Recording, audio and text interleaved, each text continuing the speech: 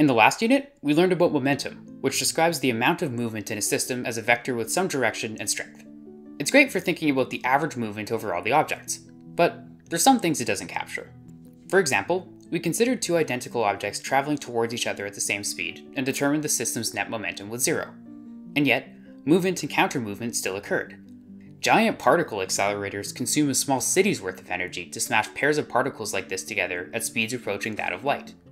Even if the motion in these examples cancels itself out momentum-wise, there's clearly something movement-related going on here worth measuring. That thing is energy.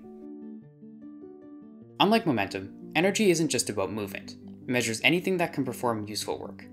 It takes energy to lift an object, to make a noise, to power a light bulb.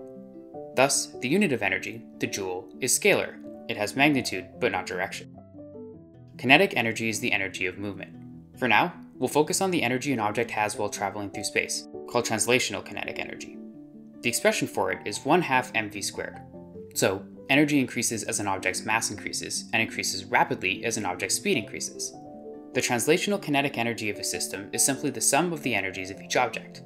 The energy of our particle accelerator system is mv², not 0. Objects that aren't moving can still have energy. An object held at a height will, once dropped, gain kinetic energy as it falls back to the ground. The act of lifting the object stores future kinetic energy inside of it. Energy captured by working against Earth's gravity is called gravitational potential energy, and is given by the product of the object's mass, its distance from the ground, and the Earth's gravitational acceleration. Roller coasters and hydroelectric dams exploit the dance between kinetic and potential energy for fun and for profit. Now, it turns out that the Earth isn't some magic object attractor.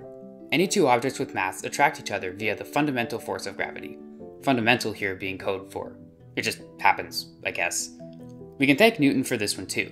Newton's law of universal gravitation states that gravitational attraction is proportional to the masses of each object and inversely proportional to the distance between them. Here, big G is the gravitational constant, and it is tiny. Because of this, we can only observe gravity in day-to-day life when massive, planet-sized objects like the Earth are involved. Gravity does attract human-sized objects together, but measuring this attraction is extremely finicky. Another way of storing potential energy is by deforming an object, for example, compressing a spring. This is elastic potential energy, given by the formula 1/2 kx², where k is the object's spring constant and x is the distance of deformation. Gee, these two energy formulas look awfully similar. I wonder why that's the case. A system's mechanical energy is the sum of the kinetic and potential energies of each component. Mechanical energy only changes when a force is applied over some distance, just like velocity. This force does work, which equals force times distance. So, work is the area under a force-distance curve. Like anything involving forces, we use a free body diagram to suss out the net force. Only the component of this force in the direction of displacement contributes to the work done. A force is conservative when its effect on the system is equal to the difference between the system's initial and final energy. Notice that the path taken to get from the initial state to the final state doesn't matter. Any path between these two states represents the same amount of work. I wonder where that idea comes from. Non-conservative forces are the problem children that often get ignored. Friction, air resistance, and the like. The sharp-eyed among you may have noticed that work and energy have the same units. The work-energy theorem states that the net work done on a system is equal to the change in its mechanical energy. The theorem also implies that, unlike kinetic energy, work can be negative. Applying a force that slows an object down does negative work. If no work is done, the work-energy theorem suggests that a system's mechanical energy stays constant. In other words, energy itself cannot be created or destroyed, just converted between different forms. This is the famous conservation of energy. Collisions that conserve mechanical energy are called elastic. Power is energy transferred over time.